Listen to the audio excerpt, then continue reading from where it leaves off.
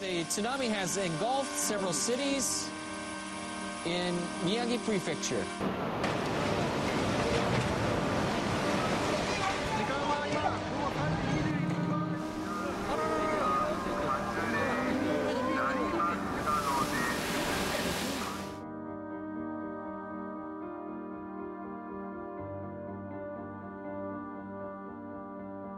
What happened in Japan is a good analogy of what has happened here in the past and can happen again.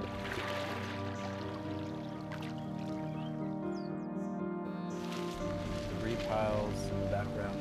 This is an example of, unfortunately, what Oregon has to look forward to. This is not a fantastical theory of the future. This is going to happen soon.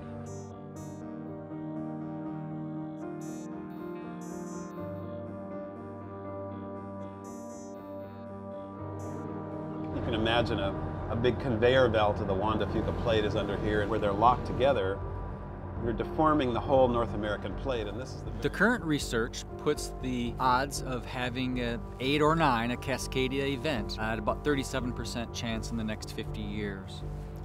Call that 1 in 3. These things not only happen here, they happen here regularly.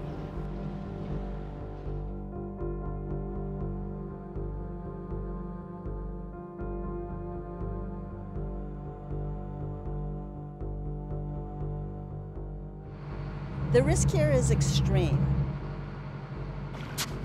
This is about the worst soil in Portland we could have built on. 90-some% of our fuel comes right through this area. Achilles heel infrastructure, without question.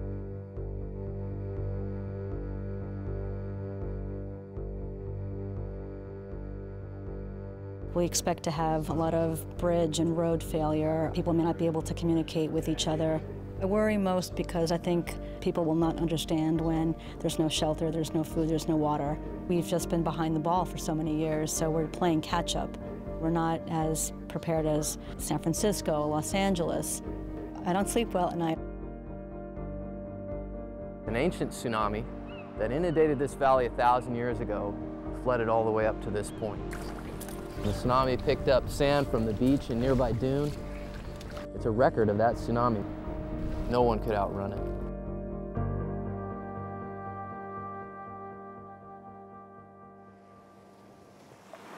When the earthquake happens, the big magnitude 9, and the wave shows up in about 20 minutes, you've got thousands of people all along this waterfront here that would have to realize that they're at risk and would have to start moving. I guess if I were to have to give Oregon a grade in our preparedness, if this were to happen tomorrow, I think we would probably be below C. We're doing a post-earthquake drill. We get dispatched to go out to do a rapid evaluation of all the bridge structures within the city.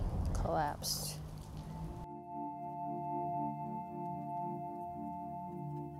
There's about a 7-inch gap on the north approach, and we're going to close this bridge. I worry that I'll be kind of stuck where I am for a little while, and I think that's going to be true for many people who live on one side of the river but either work or have to take kids to school on the other side of the river.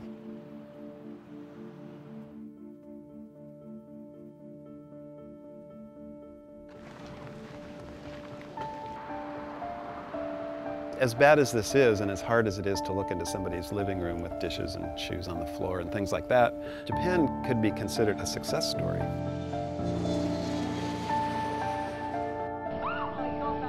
In Sumatra, we lost 3/4 people. Japan, on the other hand, was extremely well prepared. You know, this house is gone, but right over there, the bridge is still operating, the port is operating.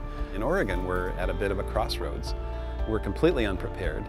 And we can go down the route of Indonesia and just let it happen, or we can actually learn something from Japan and take the other road. 揺れがどれくらい揺れたか。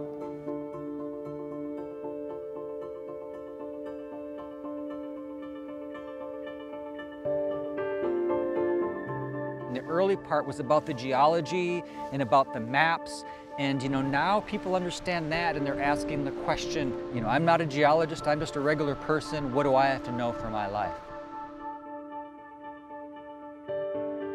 People need to understand that they will be on their own for more than just 3 days, in some cases up to 2 weeks, if not longer. Yes, there's a danger, there is a bit of fear, but that fear can be transmuted into preparedness. This ride is intended to simulate a supply run for their local neighborhood. Ooh, no sharp turn. Do you have a cargo bike? What does your neighbor need? When a disaster comes and you can step up to the plate and help out, that's going to be where the rubber really meets the road. This is my go bag.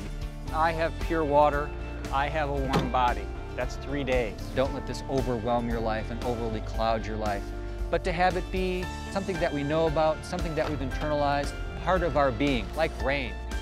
We know to wear rain jackets even though the sun might be coming out. This is not that difficult. It's education, awareness, and the will to do something about it.